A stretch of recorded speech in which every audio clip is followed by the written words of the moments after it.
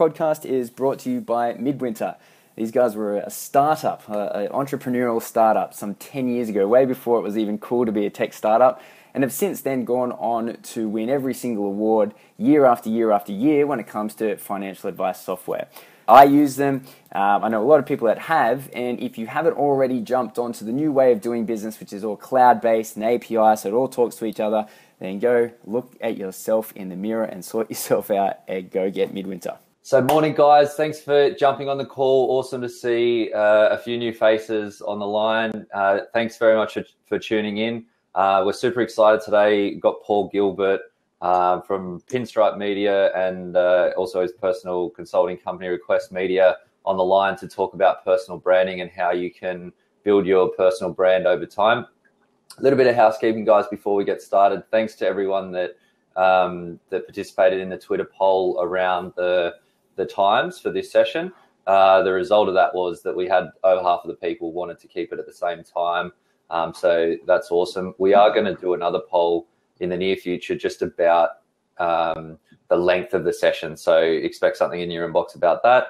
And we're also toying around with potentially changing our platform as well. So apologies in advance to the Blab diehards. We do love this platform. It is quite sexy, but we've just had a few sort of tech issues that we haven't been able to quite work through yet.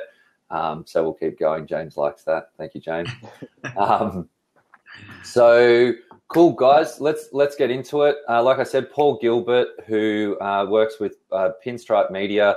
For those that don't know, Pinstripe Media is David Koch's media company, and they've got their finger in a whole bunch of different pies. They run a number of online content websites, Thrive, Hip Pocket, Business Builders, as well as Koch's personal finance programs and a whole host of other ones as well. So that keeps Paul, I'm sure, very much on his toes. And Paul's responsible for all the media. Paul said that he doesn't like social media. It's just media, but all the media and getting sort of the word out there. So thanks very much for joining us, Paul. Thanks, guys. It's great to be here. I'm going to get in trouble for you saying I don't like social media. That'll be on my label social media. Being the social guy for so many years, I don't like social media. So Paul's got a pretty extensive background in the media and content media space. Worked for the biggest content media provider in the world. They now, I believe they are, King Content. So had the privilege of working with Craig and Paul over there, helping them build one of the largest now, I think, in the world content companies. Awesome. Which is a bit of a brilliant ride for them. I think in 4 years they've gone from 16 people to having offices right around the world. Awesome.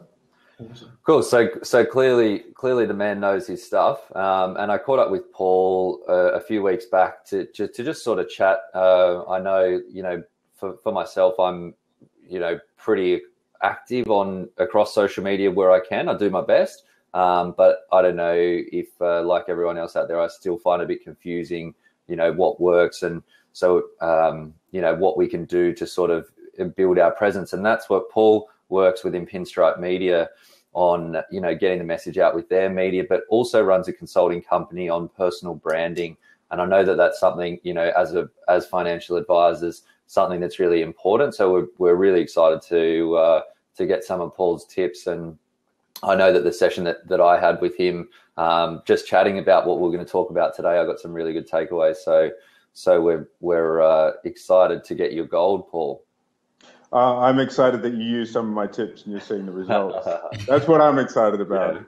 Awesome. Yes, I'm also very excited about my passion is the personal branding and social space. Yeah. So tell us more about that.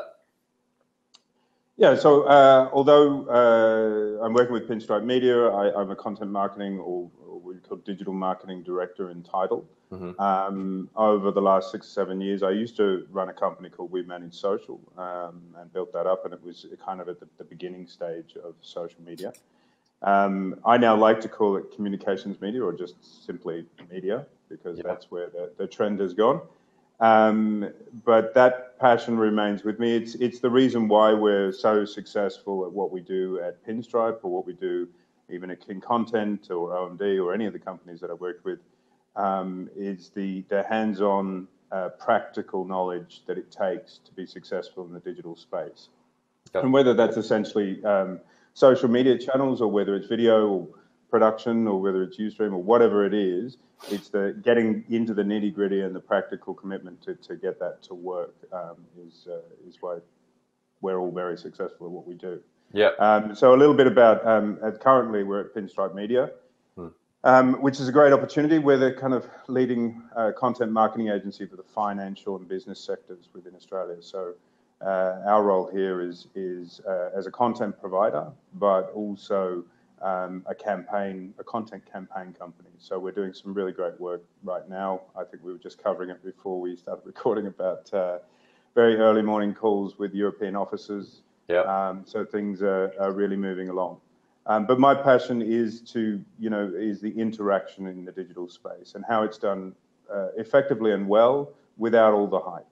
Because there's a lot of people that talk platform, they talk channel, they talk quite high level. I think for me, it's really about understanding, what you want to achieve in that space, and then putting in the hard work to get there. Yes. And then continually learning, because unlike any other sector, the digital sector changes. I think it probably changed this morning while I was on the call. Definitely keeps Yeah. And so when we caught up, we were talking about, with all of this change and the focus and so many people being on the social media sort of platforms, that potentially smaller businesses that are a little bit more nimble are actually better positioned to benefit from using that as a platform. Is that? Yeah, look, I think everybody's heard it before, but I'll say it again. If everybody is aware or wakes up to the fact that the digital channel itself is a level playing field. It doesn't matter. So we're working with Microsoft, we're working with Energy Australia, Vodafone, and what have you. They have exactly the same issues, maybe substantially more budget, but exactly the same issues getting their brand through that noise or getting their content to be seen as a small business. And for that reason, a small business has absolutely the same amount of opportunity to do a clever piece of content or put in the time and the effort to reach their target audience. I don't think there is a difference. And in fact, most of the work that I do on the personal branding side is a lot more successful at engaging with audiences than potentially, and don't say this to the brands, engaging with the larger, the larger brand enterprise space, who are still looking at that mass market. So people like, I don't normally talk about any of the personal brands that I work with, because they're executives or they're people that don't need the world to know that somebody else is pulling the levers behind what they're doing. Yeah. But obviously, I mean, David's personal brand well outstrips the brand work we do for the KBB, KMM, Shoestring, and all of those, just because of that personal brand connection. And that just shows you that the use of effective channels in digital is something that's available to everyone. I don't care if you're a butcher or if you're a real estate agent or if you're whatever it is, or a financial advisor. Effective use of the channel. I think you were saying, I gave you some tips and you've upped your numbers by 1,000 and what have you. We haven't even talked about how you proactively target the right niche audiences and build up engagement levels across multiple channels. And if we can get to that kind of conversation with those businesses, that's a lot more effective than having a big brand conversation about, we're going to do marketing, you've got to compete against the big brand space. So exciting times. I mean, the digital space is now outstripping television in terms of broadcast media consumption. So I'll let you ask another question. Cool.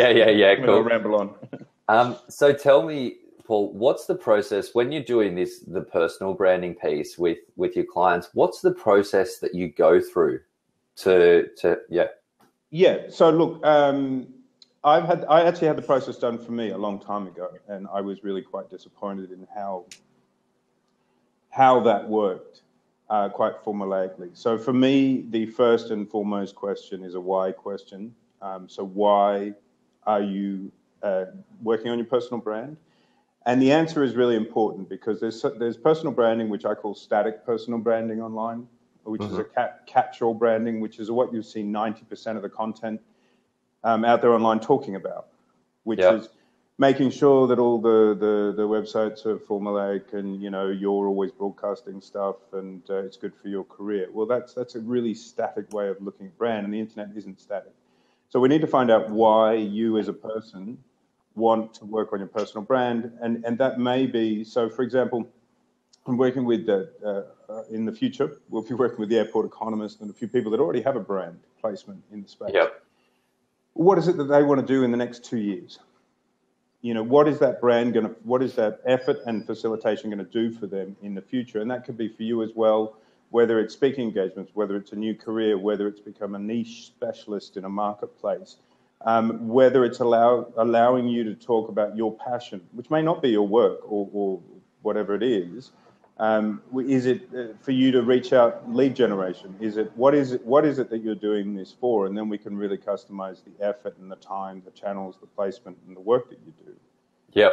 So if you look at the top end, and a lot of people do this with sport as well, they always look at the top football player and say, oh, you know, but you've got to learn how to kick a ball first before you can be, you know, David Beckham or whoever. Yeah. So everybody always talks to me about Gary Vaynerchuk or Naomi Simpson or, you know, these bigger brands. But the reason why they've succeeded and others aren't known in the digital space is they had a very clear purpose and reason for why they were doing what they were doing. Yes. You know, and that was from the very outset. That shaped everything from their brand message, their activity online, the level to which they share, their real-time live engagement, which is an awesome opportunity for anybody building a personal brand at the moment. But they had a very structured plan. So the first thing I do is find out the why. Then we find out the where. You know, where is your passion? Where are your skill sets? Where is the uniqueness in your brand? What's your tone? You know, how do people relate? How do you already relate in real life? I mean, what is it that you do? And again, one of the biggest mistakes is that everybody thinks they need to be a Gary Vaynerchuk. They need to be loud and in your face, and that's just not true. You can be, and no offense to programmers, I'm not saying all creatives, but you can be a quiet creative and still be a leading brand position. Create a leading brand position in your market, or you can be a very small business. And create a leading message that allows you to leverage your business sales in the right market. There's many case stories of small businesses. I think there was one in the US that sold curtain rails, wooden curtain rails. Ornate. Became the most popular brand in their space, and thus boomed their business, outstripping the big retailers, by effectively focusing on what they were communicating on a daily basis. But again, it's a strategy and a plan. So we sit down, we find out the why, the where, and then we work on the when. So when, you know, when are you going to have time? When is your commitment going to come in? And then, and finally, the content piece itself, which we'll talk about. Yeah, sure. And so I suppose that leads into the next question is to once people have done that, I think it's awesome. Clarify, you know, objectives and the goals around it. But then what can people do to get their reach or extend their reach once they get to that point? It's a common question. It's a bit like the old likes question. What can I do to get more likes, or what can I do to get more? I think the first thing anybody needs to do on a personal level, if it was something just for today, if you were going to look at your personal brand for today, it's going to be, one, do some work and find out where your audience is. Find out what you want to talk to them about, and then find other people talking about that. Because one of the biggest mistakes is the lone voice in the wilderness effect. Which is I'm a digital marketing professional. There's many people who've already done all the hard work for me. They already have communities, like you guys. You have communities. That I talk to. Doing more traditional work and finding those situations and getting yourself involved in other communities that are already there, rather than trying to come off from the bat of, I need to build a ready audience. Yeah. I know we've talked about in the past, there's no such thing as community. Yeah. You know, there is an available audience. Like a rock concert, they don't come and all chat to each other day in, day out. They come for the event. So if there are audiences like that in your niche field, then you've got to build a list, find out where they are, engage, and then the tail into that is that you're going to get further reach, rather than just setting up a platform and saying, okay, I'm going to have to drive everybody to me. I'm going to have to own that keyword space. That's great for a massive brand because they have budget and time.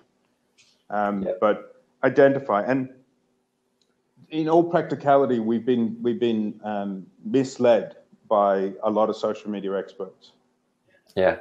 Social media and content is 70% off channel. It doesn't exist in Facebook and LinkedIn and Twitter and whatever. These are facilitators. They're literally where content and messaging gets passed from one place to another. So you've got to get off.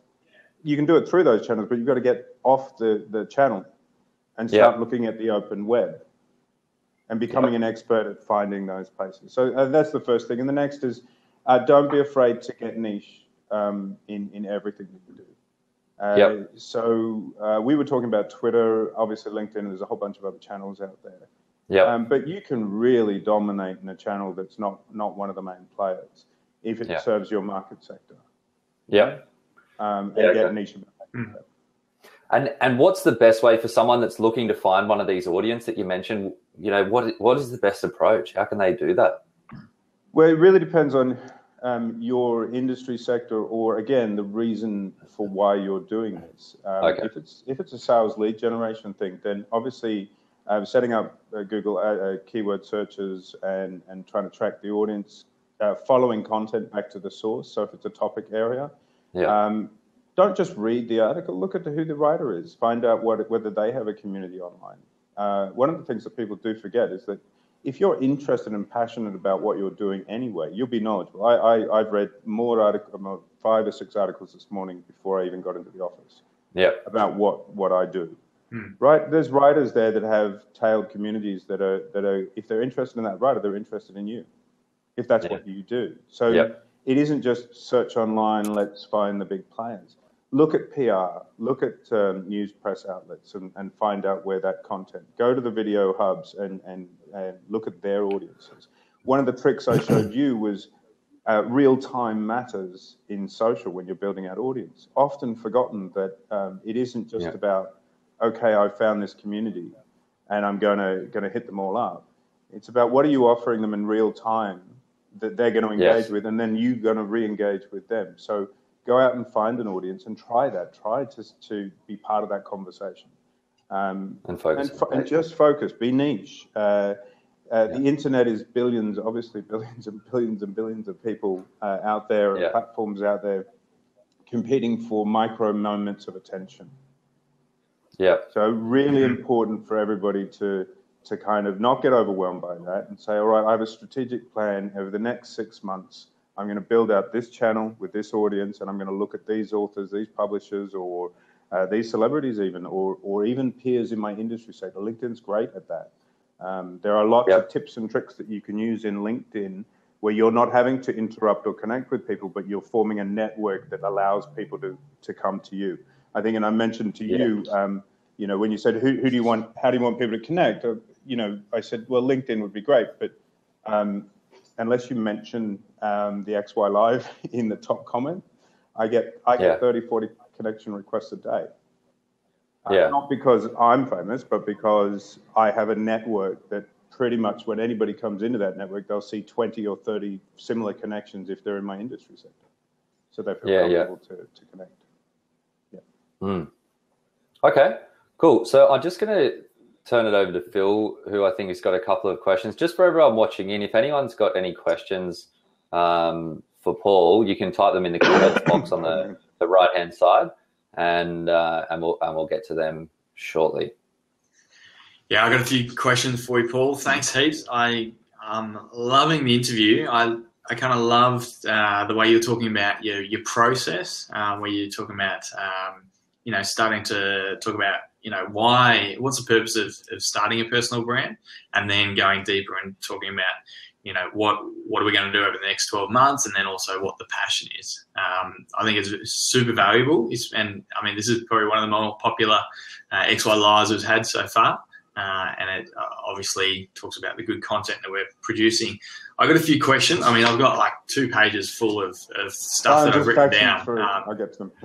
yeah. But I'll keep it short. I'll pick a few ones that I liked best. So, first question: is it important to build a plan before you start your building your personal brand? So, you said, talking about what's the plan over the next 12 months. How set do you need your plan to be before you actually go out and start doing it? I think it's like working out in the gym. Those who plan, who don't plan to fail. There are unique individuals who automatically they blaze a brand trail of their own without plan, and that organically happens because that's their nature, that's their character, that's who they are.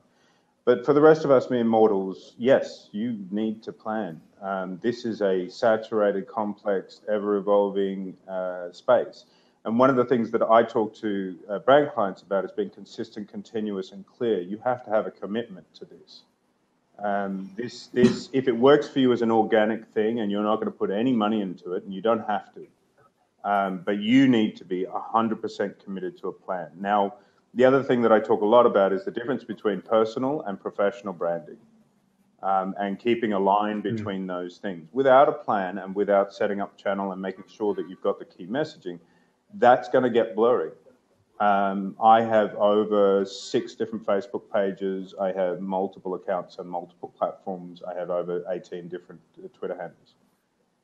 But that's planned. There is a plan. Some used for work, some used for personal, some are branded, and some you will hear me politically rant, or you will hear me, and that's my inner network, which we all need. So there's a strategic plan. Yeah. And without it, you can make inroads somewhere that are pointless to your brand purpose.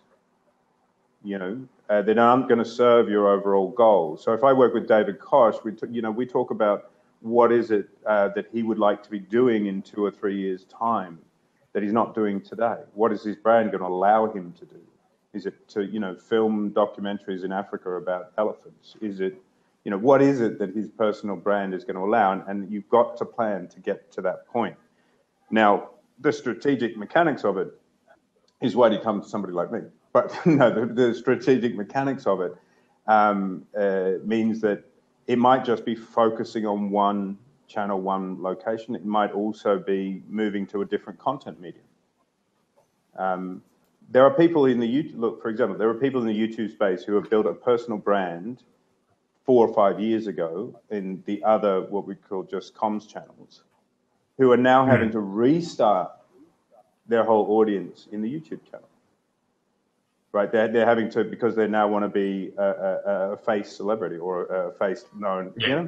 Now, I'm not saying they made a mistake. I'm just saying that if they had planned that this was their goal, then necessarily they could have shortened that whole process and really focused on those things.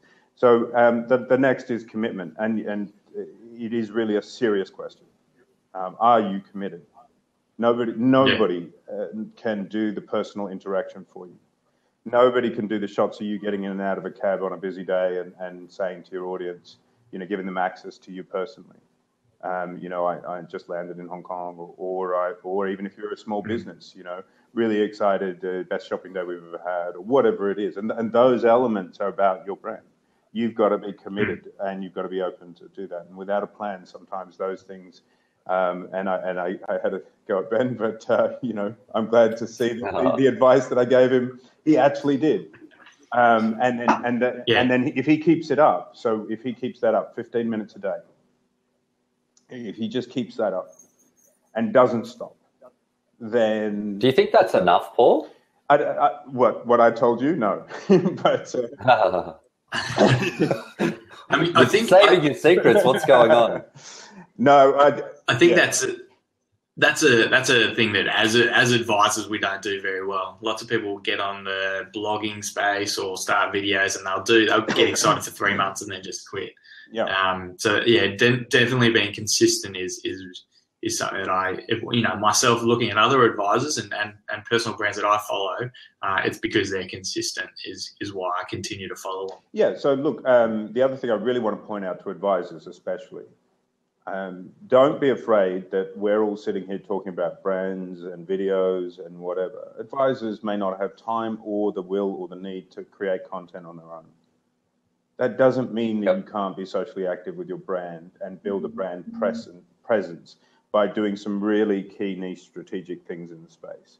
So we were talking to advisors through the AFA and through Advisor Ratings and a whole bunch of other platforms recently.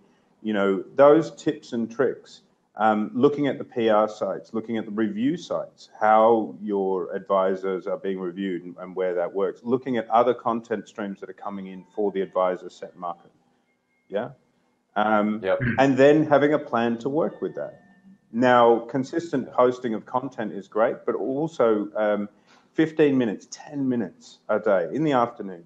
I know it's a real pain, but you book in your lunch, right? You've got half an hour for lunch. You book in a lot of things in your day. You have a shower and you brush your teeth. If you could do 10 minutes of just personal brand building by hitting up key areas on the web for your brand, you'll be amazed. Compound interest, advisors should know about that. Compound interest is what works. People say to me, so Paul, why do you have 15,000 on this channel, 20,000 on that channel, 30,000 on that channel? God, you must be really popular. No, it's just 7 years of consistent building. I have some channels about different things. So that's all I'm trying to get across there. It doesn't have to be a massive strategy. It doesn't have to be all-consuming. It's just get practical, get consistent, get engaged. You don't have to create content. You can facilitate content. You can comment on content. You can do all those things. But I would advise anybody to sit down like you would with self-help or self-development, but sit down, write down those columns. What am I particularly good at? What is it that I'm passionate about so that this energy is not going to disappear from me? What is it that I consume already on Pulse or on any of the feeds? And then can I make my personal brand about that and also meet my goals to build my business, or meet my goals to become a speaker, or meet my goals to get more business leads, or meet my goals to whatever it is. Awesome. Them together. No, great. All right, we've got some questions from the audience, so we'll just try and hammer through these. So Mark has asked, does it have to be a personal brand, and can it not be a personable corporate brand? And what's the distinction? I work with personable corporate brands all the time. Let's get one thing out of the way. Honesty and trust and reality are paramount if you're going to create a personal brand. Yes, it can be a corporate personal brand, but you still need to be, because you'll get eaten alive if you switch honesty or trust or do all those things. Get that out of the way. There is a big difference between a corporate brand or your professional brand and your personal brand. And it really comes down to tone, language, and expectation of the audience. And the biggest forgotten thing when we talk about a professional personal brand or professional business brand is that people think about the brand and what the brand wants rather than thinking about what the audience wants and how much they want to engage or where they engage. So there are some boundaries that we set for brands, for example, in non-moderation of content. If it's a professional personal brand, where we don't respond because we don't get involved in opinion conversations. That's a boundary with which we don't have the brand talk.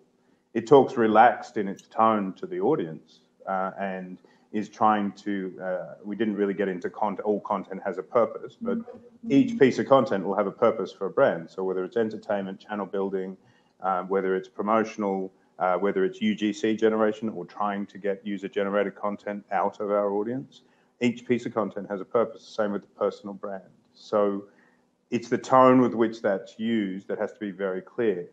Now, a true personal brand that isn't professional or not let's say not professional, but is used to help amplify a business later on. Like, again, I know the audience may not know Gary Vee, but he's always a good example because he's hitting the airwaves now about this. But he uses his personal brand to support a $400 million a year business.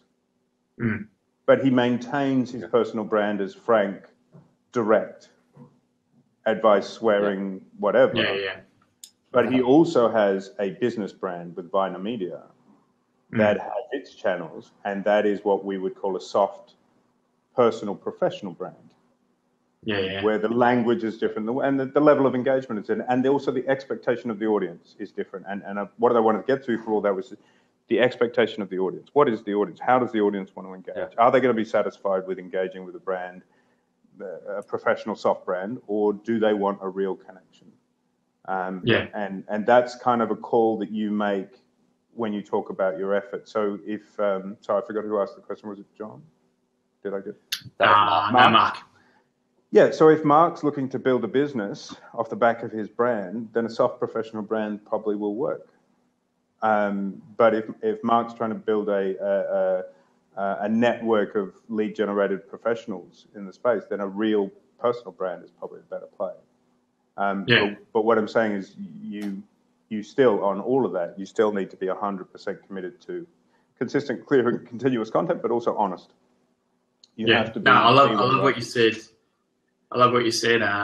Regardless if it's personal or corporate or whatever, make sure you're thinking about what the audience wants.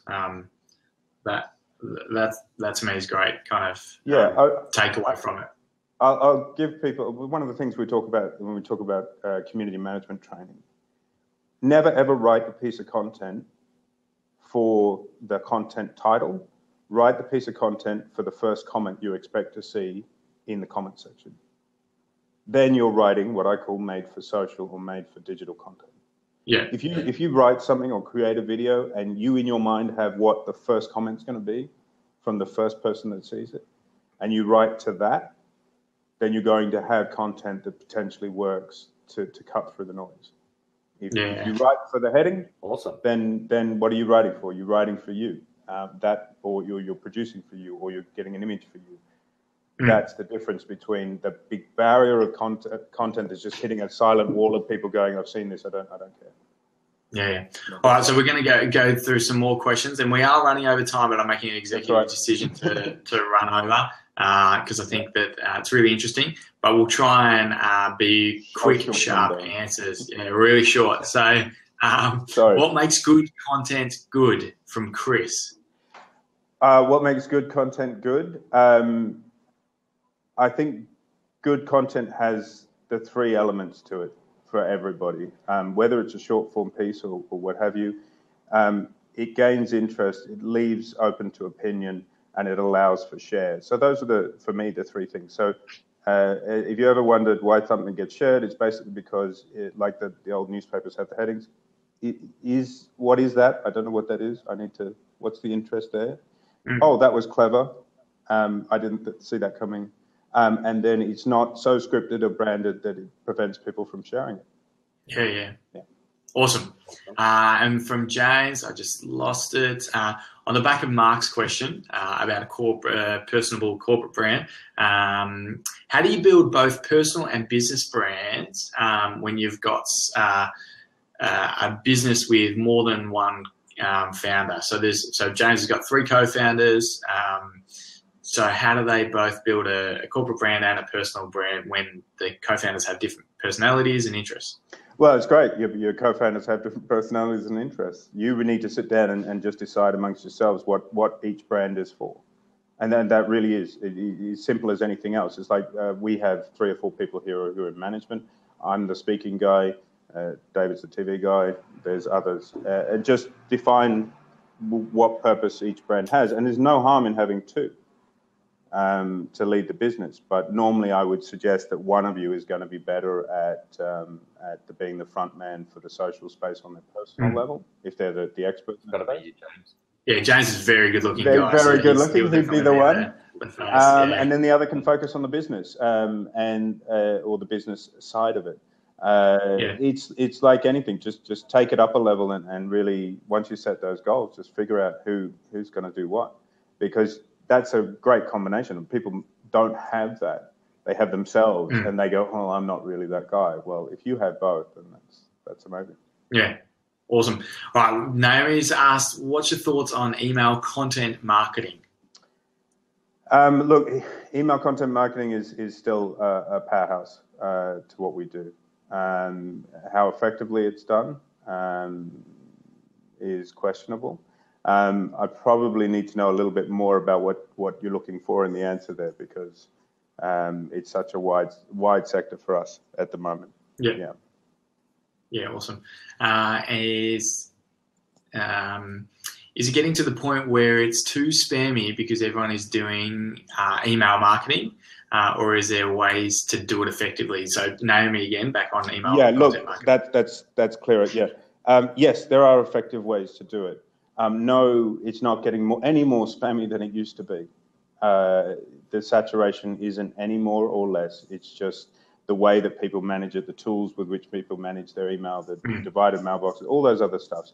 It's a technical question that you need to get smart about in terms of doing it effectively. And you can research on headlines, you can research on frequency, you can research on spend, you can research on, well, the other thing I would say, do some research on email platforms. So your in-mails for LinkedIn and your other access points that are email driven. Have a look at the overall technical pie, and I can't get down to absolute specifics, and unless it's a kind of a brand case study. But no, look, this is the same thing as people say: are we over content saturated? No, we're not. The digital space is evolving to handle the volume. We've just got to evolve to make sure that our content is of value, as with any other channel, and really understand how it gets from A to B. But it's still one of the most effective ways to engage. I think we have about 30-40% of our traffic still coming from that source. Yeah. I mean, and it's so easy to opt out these days, and we do naturally, or we opt in, to what we want to see anyway. So getting emailed once a day isn't so much of a hassle. But also keep in mind that the control is now on the other side. So the way people run their personal lives, the way they run their business, depending on the emails that are coming through. I'll go through phases where I will check all of my group in discussions for LinkedIn. This was last year. I don't do it now. I've moved past that. But I never went onto LinkedIn unless it was a click-through from an email. I would see the headings of 40, 50 different groups with top topics, and scan them in about 10 seconds. Just go down, boom, boom, boom, boom, boom, boom, boom. Oh, that's a content piece that's going to help my brand. So everybody's going to behave differently. So, there is people feel the need to excuse to say, hey, it's oversaturated, it doesn't work. But that's the case for every channel. It's those who do it effectively. And again, back to the very beginning of the conversation, every single business, brand, advisor, person has the ultimate opportunity currently to power their business or build their brand just as much as a Bill Gates or anybody else. So you really do. There is no boundary to it. You've just got to get smart about it.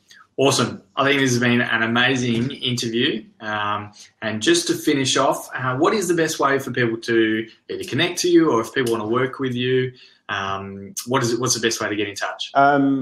Easy way to break it down on the brand side, on the advisor side, Pinstripe Media, we're always available.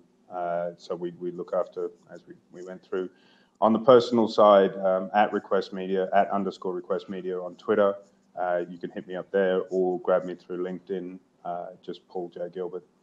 There's a lot of Paul Gilberts on LinkedIn. So just look for the Make sure you're going to connect with Paul on LinkedIn. He told me that one thing he hates is when people just send a blank connection invitation. Just the generic one. If you send me a blank, don't expect a reply. I don't care who you are.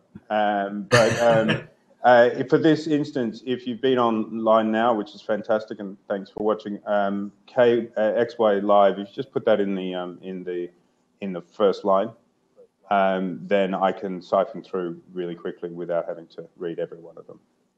Great, awesome, really awesome. Thanks, guys. So thanks, Paul, and thanks everyone for coming on. I know we went over time. but I think it was great value that we got out of it.